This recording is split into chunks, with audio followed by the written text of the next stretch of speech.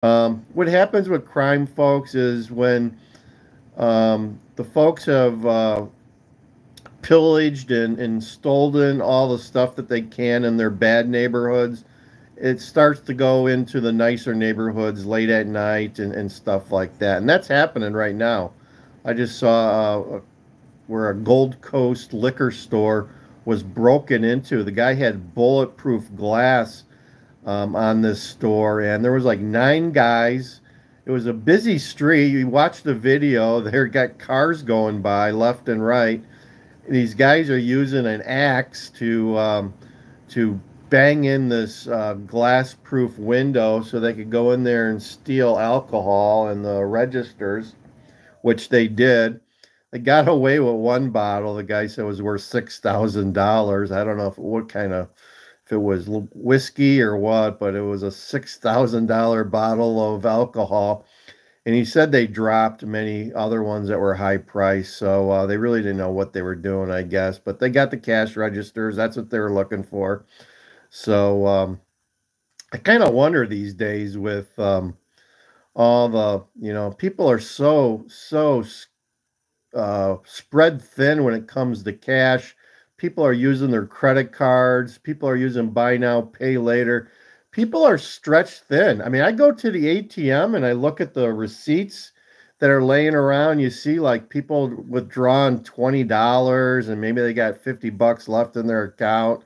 You go to the gas stations and you see people, if you look around at the pumps around you, people are pumping like $5, $10, $12 into their car at a time. Um, getting bad. And actually, I was at I was at my dentist this week, and the guy ahead of me was paying for something, and his credit card was denied, and the lady tried it twice. So I don't know whatever happened there, but I've been at grocery stores too, where people didn't have enough money and had to like put things aside, and I think too, one time where a lady was just so embarrassed her credit card was denied, she just left the whole cart there and walked out. So things are getting bad. Things are getting bad. It's starting to show in the economy, folks. Check out my series of economic collapse videos where we show you some of the visible things in our economy that are glaring and flashing red lights, right? The red flags,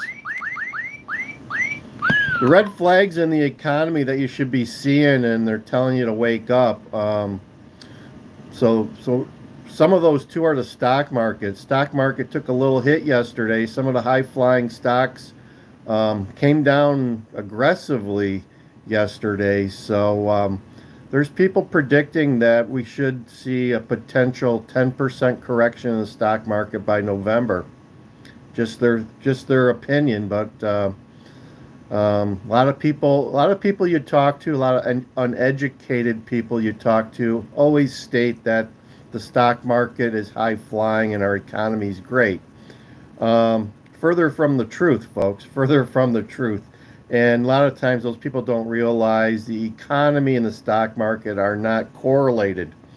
It's good that the stock market's going up, but it's possible that it could come down at any moment. So word to the wise. Um, like I said, I lived through the 2008 2009 financial collapse, and we're headed to a similar type of event. And it's going to be worse this time because there's multiple bubbles out there. Housing market here in Illinois is about ready to pop. There's no one selling their houses. There's no inventory here. So at some point, people are going to have to sell. And there's going to be a lot of hurt as a result of that if they have to sell. Not necessarily want to sell, have to sell.